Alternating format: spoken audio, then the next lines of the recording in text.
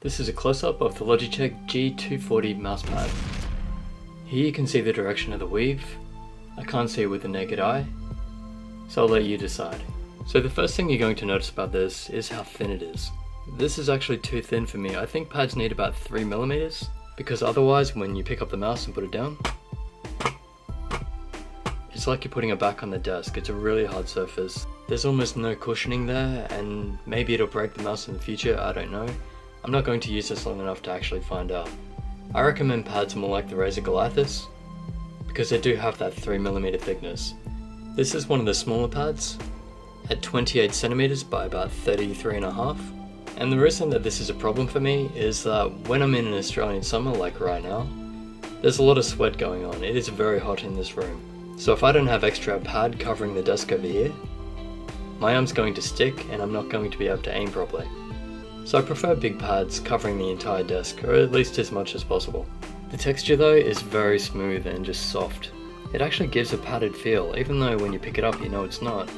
When you're actually just gliding the mouse over it, it does feel very good. There's a lot of tension there, but it might just be the humidity in the air today. But while playing in game, I felt like I had good control. Underneath the pad you have a sticky textured surface, so I'd say there's very little chance of that actually moving. Two hands, you can see even that, and putting a fair amount of pressure on it, it's only just moving. Just some quick in-game tests. For this I'm going to use the Zowie EC2A, and first of all I'm just going to zoom in to 1 FOV and move the mouse very slowly across. It's tracking every movement quite nicely. Now let's speed it up. Nice and smooth, very good performance. For some contrast, this is a Rocket Taito. Let's do the very slow movements again. And now a bit faster.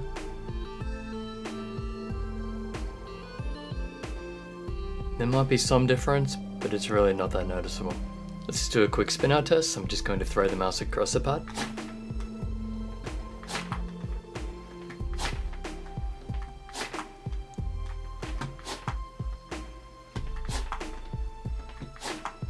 Looks good.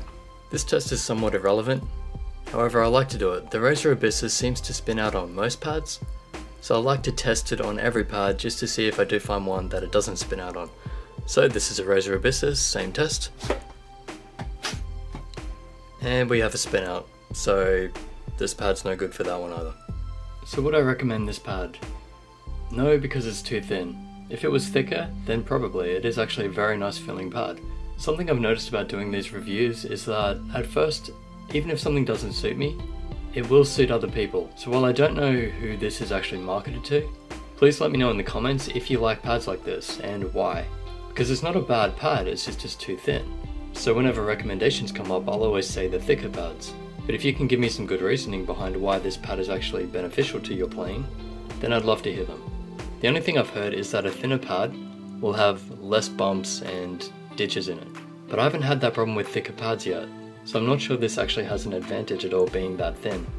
Anyway, if you want a thin black pad that only has a small logo on the bottom right, then I guess this is a good option. It seems to play well, it's good in game, it's got good performance. Just for me, it's too thin. Anyway, hope that helps. Questions and comments, leave them below.